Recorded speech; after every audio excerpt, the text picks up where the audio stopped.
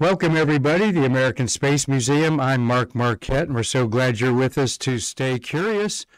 For more than 21 years, our humble museum in downtown Titusville, Florida, has been preserving the birth of the American space age right here in Brevard County that we love to call the delivery room of America's wonderful space program.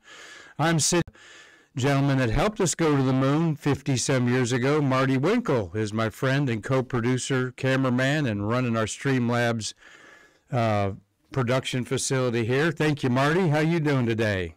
Doing good. He's doing good.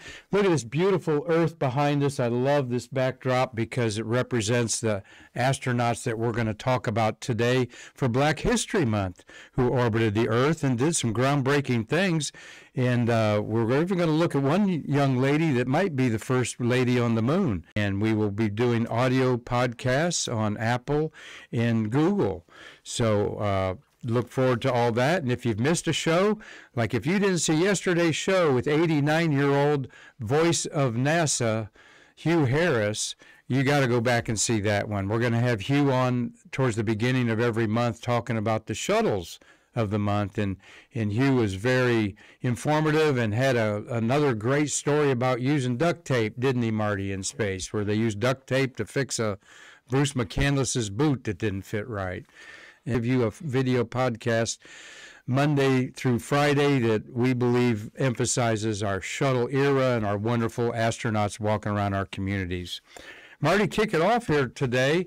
I've got some news off the top of my head. Did you see where the Starlink satellites are falling out of orbit already that were launched last week? We watched them go up the other day.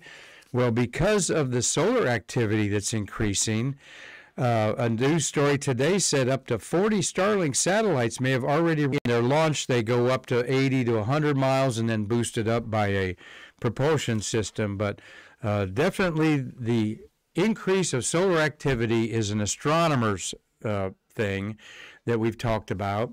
And we'll talk about on Stargazer Mark with Backyard Astronomy one Monday. In an 11-year cycle, there's a peak and a valley, and we're going back up to where the sun is getting more active with sunspots and slightly hotter. And that increases the heat around our whole solar system, which makes the Earth's atmosphere a little hotter. And when things get hot, they rise. So the atmosphere has risen appreciably up higher than predicted in a solar flare, solar storm that hit the Earth right when these were being launched. When we see a solar flare go off the sun, it's communications devices, because we're going to see some solar storms wipe out some maybe city grids. They've done, it's happened before. So I found that interesting also to weave with Skylab 4 coming back to Earth 48 years ago yesterday, setting the record that stood for 4 years of 84 days in space. Those three astronauts, only Ed Gibson is alive, Jerry Carr and Bill Pogue, the other two that passed away. But their main mission, as were the other two Skylab crews, were the solar telescope was the biggest scientific thing ever orbited to look at the sun at the time. And it was a ground base for a lot of the knowledge about this solar activity we're talking about. So a couple things off the top of my head I saw in the news today, but as we celebrate our shuttles, Marty hit the pics for me here. There we go. We're celebrating our shuttles of February, and we had, of course, 41B. We talked extensively about in that manned maneuvering unit breakthrough untethered spacewalks by Bruce McCandless and Robert Stewart. That was 38 years ago. We had three shuttles launched on the 3rd, STS-60 and 63 were the other two. On February 7th, we had STS-98 there that took up the Destiny Lab to the space station. We're going to talk about them in a minute. But launched on February 7th and February 8th were the two missions I'm going to show you here. STS-122, that was a hard hat construction mission to the space station. And put on my spectacles here. It was Atlantis, and that was a February 7th, 2:45 p.m. launch. And it was a 13-day mission, pretty long mission. Took up the Columbus Laboratory to the International Space Station, and we're going to highlight the African-American astronaut on that mission to do the first spacewalk Leland Melvin's on that one. Okay, and Leland didn't. He did a spacewalk, but he wasn't the first African American to do that. And then STS-30 launched in space history in 2010. That'd been 12 years ago on today's date, February 9th, at 4:14 a.m. All right. Actually, I think it goes down as a February 8th launch because that had been about 11:14 at night, Eastern Standard Time. Anyway, it took up the Tranquility, took up the cupola that they call Tranquility. That's why the patch looks like the cupola windows there. And that was the last piece of hardware taken up. And we had George Zamka was the commander, Kay Heyer was a mission specialist, Terry Virts was the pilot on that. And I wanted to consult my subtle scroll here a second to see Terry Virts. Yes, that was his second flight. So a pilot and then a commander, and he was a Marine to boot, Marty. So Bob Behnken was also on this mission, and he flew the first demo up to the space station with Doug Hurley, the Space Crew Dragon. So we'll talk a little more about those missions on Thursday and Friday when we have Triple T in here on Friday. But we wanted to talk today about and thank Hugh Harris. There's Hugh. Thank you, Hugh. Took a picture I took of him yesterday, the voice of NASA. 35-year career. Says he goes out to launches occasionally, and we're looking forward to having you on every month, Hugh. Very enlightening. He's seen it all in the shuttle era. And we also want to thank these two guys here. That is Tom Usiak on the left, and his brother, his baby brother Mark, on the right there. Hi, guys. Wanted to show that we talk about them a lot because they're great contributors to our show now, giving us photographs of their more than 70 shuttle launches and walkouts of the crews. And Mark helped Marty and me photograph the Grumman reunion of Apollo 13 a couple weeks ago. But we wanted to put a face on the Tom and Mark Usiak there from Lancaster, Pennsylvania. And guys, we're having a little cold spell here, but by the time Mark's coming down to watch the rollout of the Artemis rocket, hopefully here in a week or so, and Tom will be doing a program with us. I think we booked it for April 4th when he's down here on a family vacation. He's going to tell you all about how the photographs were distributed that the astronauts took, how they were processed, how NASA picked them and distributed them, because he had a wonderful professional photo lab in Lancaster, Pennsylvania that he retired from. And Tom is going to have a great program. You'll want to watch that. Thank you guys for really enhancing our museum and the Stay Curious program. And tomorrow, holy cow, you're not going to want to miss Sharon McDougall. Sharon McDougall is an astronaut space suit tech and a long career at NASA in Houston. We're going to talk to Sharon via Zoom or Google Meets tomorrow, and we'll have Trekkie Techie Jessica in here helping us go through that.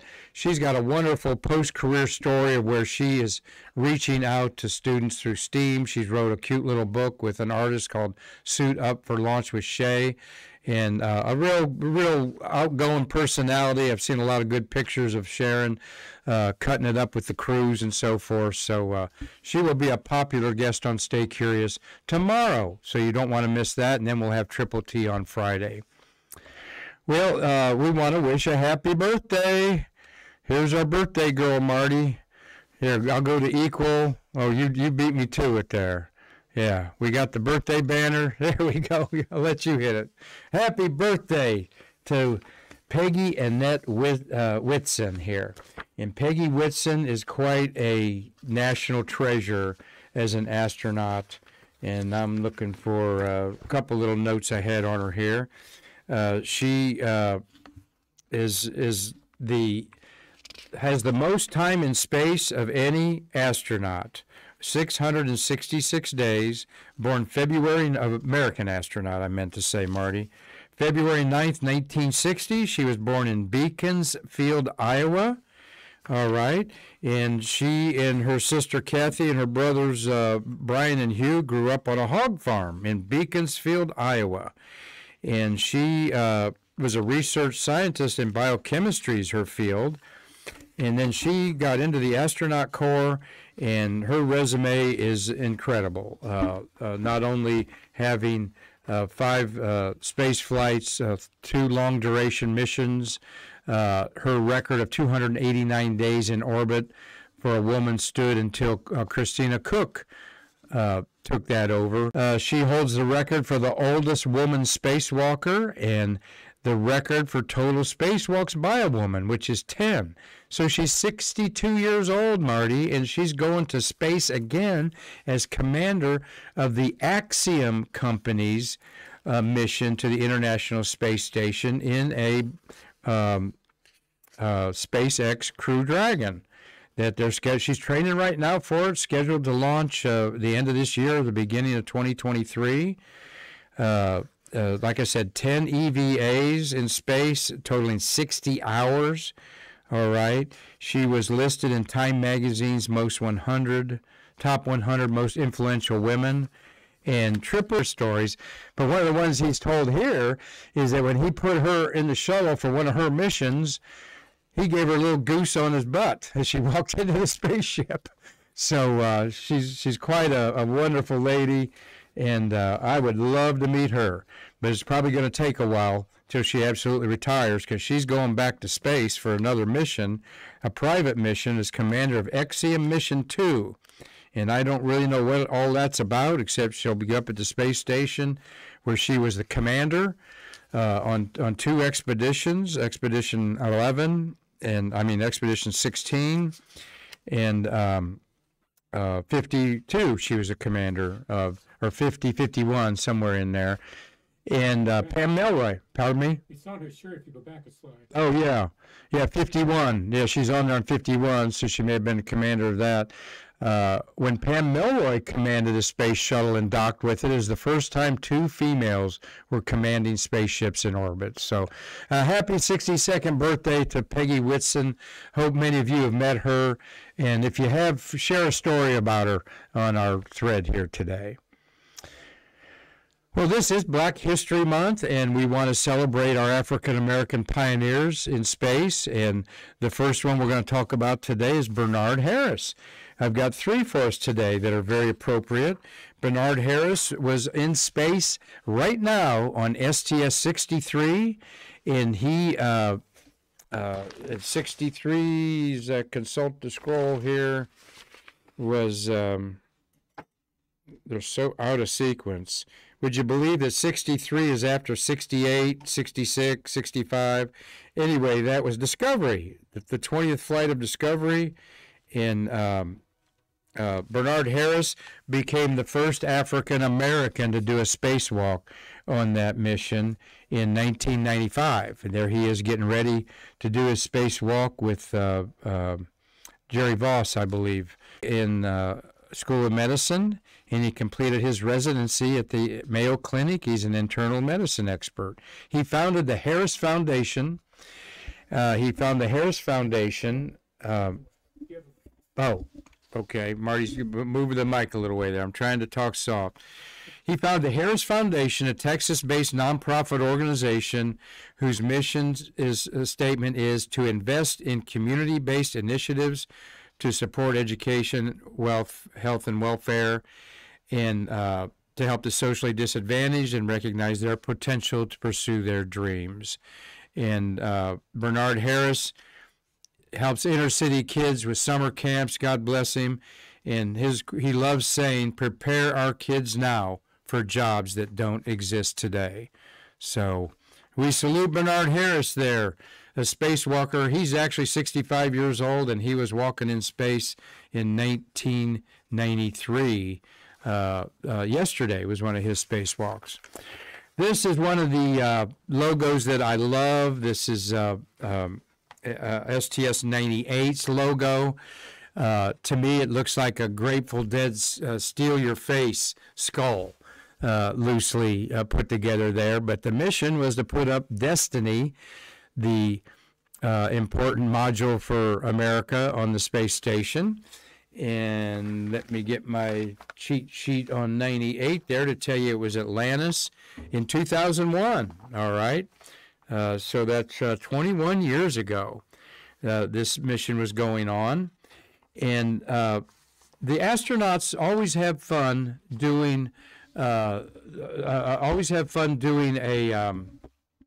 a serious photo, crew photo, and then they do kind of a parody or funny one, what is apropos to their mission, or they just come up with something. And a lot of these posters are comical, but they also have the theme of "Do your job or we could die." Is sort of the theme. So here's one of the best ones, and we have it in the wall of our workers gallery. Think safety, you got a problem with that? Where they're all dressed up like back alley thugs there, and that is left to right is Marcia Ivins. And let me see, Marcia on this mission of 98, as I consult the shuttle scroll here, 98. Oh, they get so horribly out of whack, and that's so hard for me to remember. Can't even find 98, 96, 95. It was in, there it is. Mike Leinbach launched that in February. That is Cockrell's fourth flight. He's the commander. And Polanski, that was his first there. So, yeah, that's Marcia Ivins on the left, her fifth flight. Okay, her fifth and last flight for Marcia. And then next to her is our man of the hour, Robert Curbeam, who you're going to learn about his record-setting spacewalks. And that is the Commander Cockrell in the middle, and Polanski's on installing the U.S. Laboratory Destiny on the space station. But Curbeam and Tom Jones did a series of spacewalks. And there's Curbeam there. Robert Curbeam, little Dade County, Maryland. He currently holds the record for the most spacewalks during a single space flight. He did 3. No, during the STS mission, Curbeam completed 4 spacewalks. In performing the unexpected 4th EVA to aid in the retraction of a solar panel array, Curbeam became the first person to perform 4 spacewalks on a single mission. So he presently works for Northrop Grumman Innovation Systems in Virginia. And he was in NASA for 13 years. There's the crew here, kind of a nice casual picture there. That's Tom Jones, Curbeam, Polanski, Ivins, and the commander there, Ken Cockrell. I'll bet that's the beach house, Marty. Yeah, that's the beach house where they all go out and have a night celebration and relax before they get serious with their mission when they come over here to the coast. So Kind of sort of relax. Kind of sort of relax. Yeah. You mean they're too nervous, or they're, yeah. Well, they have a few adult beverages, I know, out there, and to relax them a little bit. But and there is Robert. God, what a great American, what a great example for the African-American community and people everywhere. And we hope to meet him someday. And there he is getting ready for an EVA. And our final African-American on Black History Month to celebrate is this young lady here, Stephanie Wilson. And Stephanie Wilson's notes are over here. She right now is 56 years old. And Stephanie, there's where she was chosen right there. All young before she flew and everything. Look at that hairstyle there, girls. There she is a few years ago before one of her missions. She was the second African-American woman to go to space after Mae Jemison. Her 42 days in space are the most of any female African-American astronaut. She was born in Boston, Massachusetts, and her father was an electrical engineer at Raytheon and encouraged her to go into engineering. And boy, did she, Marty. She attended Harvard, okay, and got a Bachelor of Science degree from Harvard. Well, I'm going to toast that with a little rocket fuel there, Stephanie. Tastes good. She's even a member of the Harvard Board of Overseers and was chief marshal of the Harvard commencement. So a real brainiac. 3 missions, STS-121, Discovery, and then she was in 120, which delivered Harmony to the International Space Station. And then she operated the robotics arm on STS-131. And she's been a ground controller and was the controller talking to the first all-female spacewalk. Christina Cook and Jessica Meir did that, and she was the Capcom for it. And she's a married lady. Her husband's name's June, and the first person of color to walk on the moon. Wouldn't that be cool? I'd be rooting for her. I'm rooting for her, and Jessica Meir is in my pool to who's going to be the first woman on the moon, with a close Christina Cook right behind them there. So we salute our African-American astronauts, and we've talked to many in the African-American community that worked at NASA, and, you know, they all say almost single-handedly, you know, it's one workplace, one work environment, that there's no color, no creed, no religious convictions, nothing like that interferes with what these people do for a living, go into the incredibly harsh environment of outer space and do amazing things that have benefited America. So, and this lady's on the top of the list of that for you females out there, whatever color you are. So, our shuttles of February, Marty. We'll come back and talk about a few more tomorrow, Thursday on Stay Curious, and Friday have Triple T.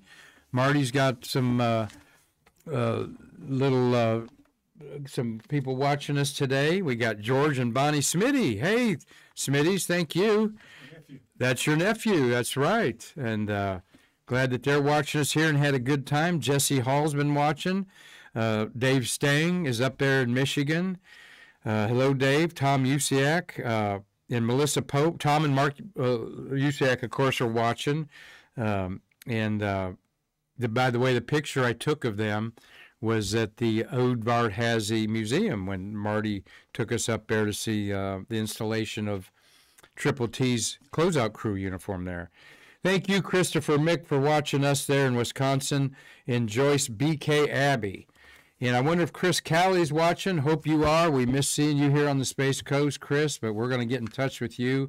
He wants to start partnering with the American Space Museum with his wonderful art and the legacy of his father, Paul Callie. So, Marty, thank you all for everybody watching today. Do we have anything else to clean up there? Everybody's good, good. Well, again, night over Europe and the Americas there in this somewhat digitized picture of the Earth from space. And that's what we love, celebrating our astronauts who have orbited this Earth. And we hope you've enjoyed about more pioneering African-American astronauts. And we'll have Triple T on Friday. So thank you all for watching. And I'm Mark Marquette on behalf of our American Space Museum. We'll see you again tomorrow to bridge the space between us.